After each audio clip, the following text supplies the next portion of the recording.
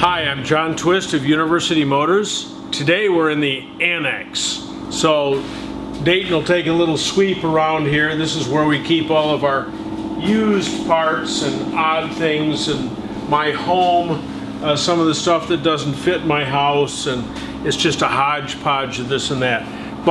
And we store customer cars here when they're down for a while for whatever reason. We're waiting on parts. There's one back here waiting on an engine. And anyway, so this one came in and it didn't run as well as it used to. Owners complained. Just doesn't have the oomph it used to have.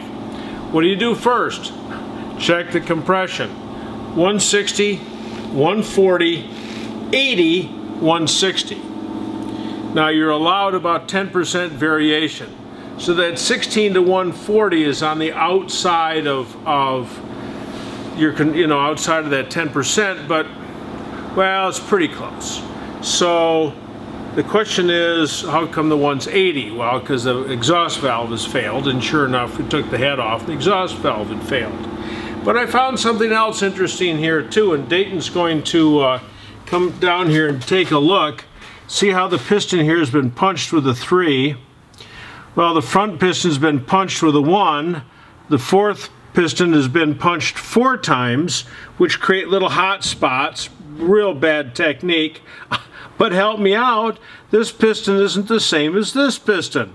No wonder this is 140. This has got much less of a dish to it than this piston does. And we're going to find out exactly how much less of a dish by using a burette and a glass plate. So here we go.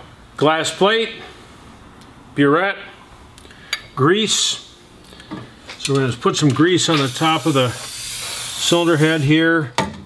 Put our glass plate down against it. And we're going to fill the, let me get a good starting point here with my burette. And we're going to start at, let's see, we're going to start at, this looks to me like, come on baby, 0.6. We're starting at 0.6. Of course, I don't have a pencil, so we're going to have to trust my creepy memory here. 0.6. And now we're going to fill this up with water.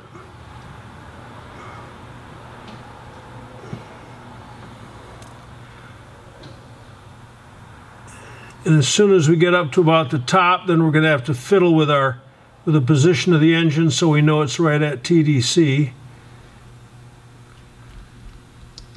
Okay. Now just a minute here while we move the engine incrementally. I'd say that's about it.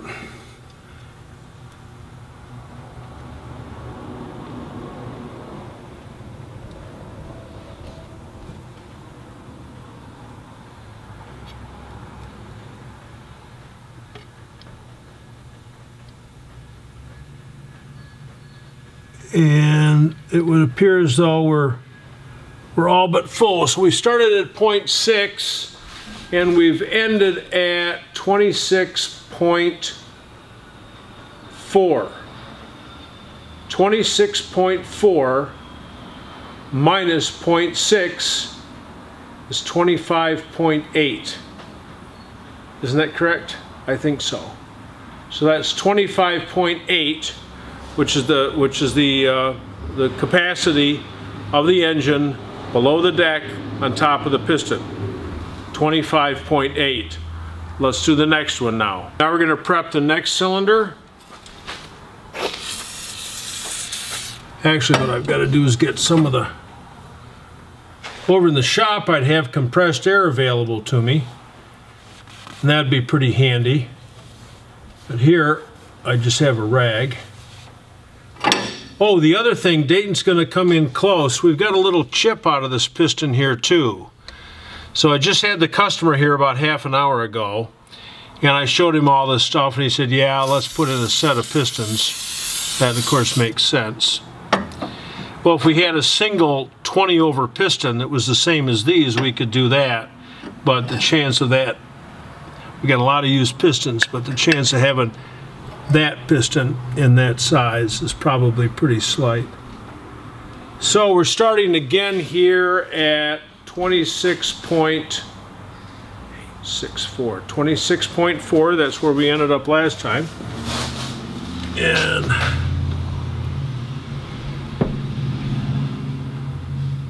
we're not going to change the position of the engine now because that's fixed. And this is taking a lot less fluid, that is for sure.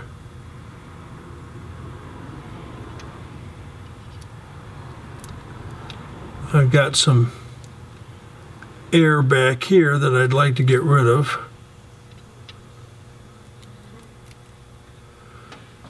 Although it can't be that much. But we're after accuracy here, so.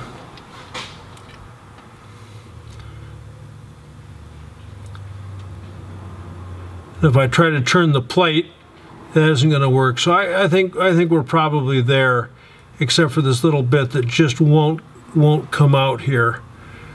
So anyway, we're just going to have to suffer that. So now we are at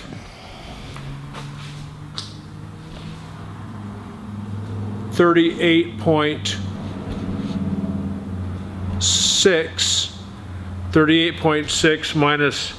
So when you're over 60, even if you're not, pad of paper, pen, pretty handy.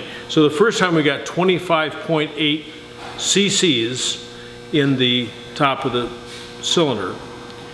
On the 3 pistons, we'll assume they're all the same, we get 12.2. So that's a dramatic difference one to the other. Absolutely dramatic. That's enough to change our compression ratio by 1.5, something like that. So it's important, of course, that the engine works consistently, which means that each cylinder works as the other cylinders. Same compression ratio, same valve lash, the cam's working the same, the mixture's the same, the spark plug gap is the same. You're going for the same in every cylinder. There's a lot more to it, especially for the racers who are trying to eke out that last 1/100th of a horsepower, which they believe will enable them to beat their contemporary. But of course it doesn't, because the most important part of a race car is the nut behind the steering wheel. Hey, John Twist University Motors, this is 2015, coming to our summer party, August 8th, big time, featuring the MGA 1500, Douglas Walker Park. We're gonna have a really good time out there. So that's August 8th, go on our website, take a look. Thanks for everybody who's looking at our website. It's very, very kind. Google does pay us incrementally, but they do pay us, and we got lots of views, so that's a good thing. And I just took a look at one of my most popular ones this morning to realize that it was shot on this ancient camera and it has degraded since.